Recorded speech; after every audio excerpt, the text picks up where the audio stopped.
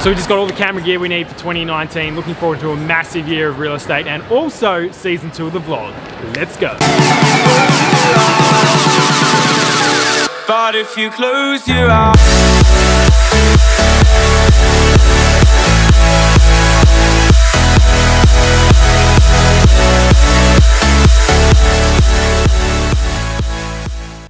looking at the market at the end of 2018, it was very clear that properties had come back in value. However, the properties that did exceptionally well were properties that had a point of difference, that there was nothing else like them in the current market. The Peel Street project was 2 ultra-modern townhouses that had been built to a specification that had not been seen anywhere else in the market. So when the buyers found them, they had to have them. all around the world, she be following me. All around the world, all around the world. Early morning, still resting down under my grave.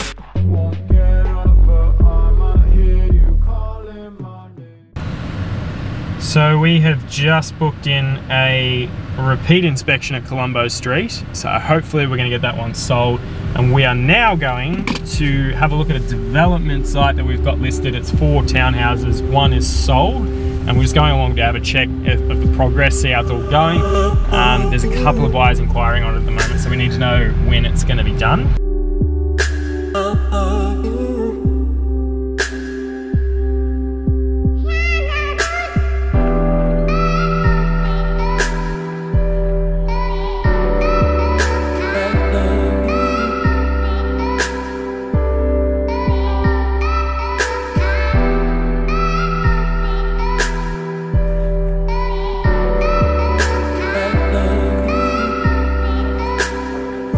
Okay, so we're on our way down to Victory Street now, which is sold, thankfully. First one for 2019.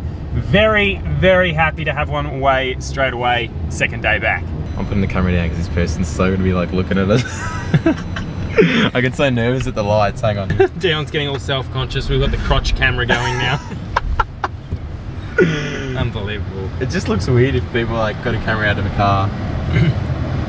Like he's looking at us. You gotta stop worrying what people think, Dion. Yeah. What's the random guy in the car gonna do to you just because you're filming? Maybe you should film him. See what he says. No, I'm not doing that. What's the difference between eating them and snails though? Do you know what I mean? Like everyone raves about snails. When am I gonna get a sponsorship deal with Red Bull? We were talking about this the other day. Yeah. I'm pretty sure if the owner of Red Bull had kids, I've put them through college. They should have a Red Bull Real Estate. They should. Red Bull, branch. You should sponsor a real estate agent, and that person should be me.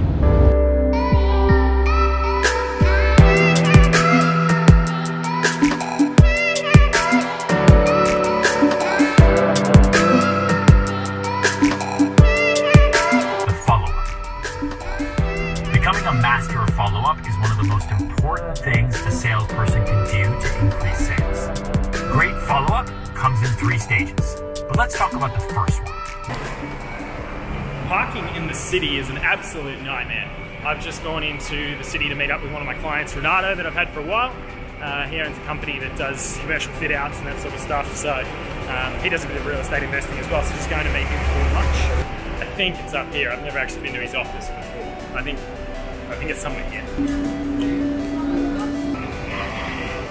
Hey, I think I'm downstairs.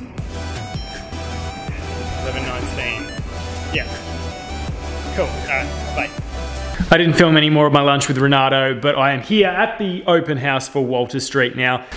Last year, I would say, is the biggest learning curve I've ever had in my entire career. Like, over the last 4 years, I literally learned more last year in this environment with the market being down than I learned in any of the other years. So I just wanted to say thank you for everyone who did watch the vlog last year. And of course, I want to do it bigger and better this year. If you are interested in real estate, make sure to like and subscribe, because I'm going to be doing another one of these every single week for this year. So make sure to stay tuned for that. And until next time, guys, thanks for watching. But if you close your eyes